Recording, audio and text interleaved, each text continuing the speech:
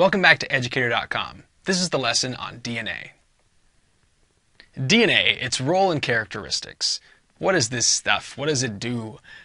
Most people know basically what DNA is, but we're going to get into a lot of the detail about how it actually functions in cells. DNA stands for deoxyribonucleic acid. There's the DNA. So nucleic acids are a general class of compounds. RNA is another kind. That's in the next lesson on RNA. But DNA contains the instructions for life.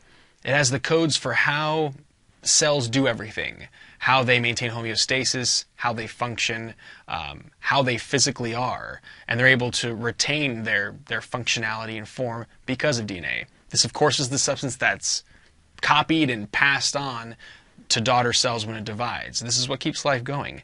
That might seem like common knowledge now, and it is in the scientific community. But 60 years ago, that wasn't so common. All proteins that cells make can be traced back to the code in DNA. So really, DNA codes for protein. Proteins are so important in cells, very prolific in terms of what they do structurally and what they do chemically. Proteins really are how DNA is expressed in cells. Double helix, I put that in capital letters because this is very important. Here's the double helix. This is that classic DNA shape. Helical is spiral. Double helix because it's pretty much two spirals attached at the center. This is the shape it is. When we look at this particular structure, when we discuss cell division, there's a lot of the double helix in here. This is a heck of a lot bigger than this. Here we're looking at just several pairs of nucleotides attached together. I'll tell you more about nucleotides in a sec. But in the 46 of these that you would see in a human cell that's about to divide, there are 3 billion nucleotide pairs in all 46 combined. So there's, hundreds if not thousands of genes in these various chromosomes. So this, structurally a lot smaller than this.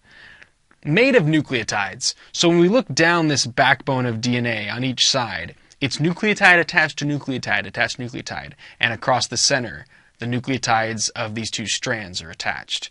And more details about that later on in the lesson. These strands are antiparallel, meaning they go in opposite directions. I'm making my arms parallel, but it's really like this in DNA. A better way to look at it is, got two pens here, two identical looking pens. This would be parallel. It's a mathematics term. I'm making them as parallel as I possibly can. Here's what antiparallel means, that this strand, as it curves around and this one curves connected to it, this is read in the opposite direction. This strand is read in the opposite direction of the strand it's attached to. So that's what antiparallel means. Don't think it means perpendicular. No, it just means these are parallel strands that are read in opposite directions. And there are terms for that directionality, 3' and 5' coming up later in the lesson. It's self-replicating. Enzymes that are naturally found in cells, and DNA actually codes for those enzymes, allow DNA to be copied.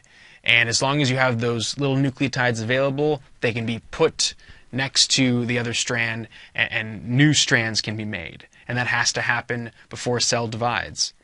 Codons, genes, and chromosomes, these terms have to do with what DNA is made up of. And I'll give you an analogy. A codon is a set of 3 bases, 3 nucleotides side by side. And you find these in DNA and RNA. This is like a word in the genetic sentence. A bunch of codons together, a whole sequence of them, it could be 100 codons or more, can code for a gene. And a gene is like a sentence.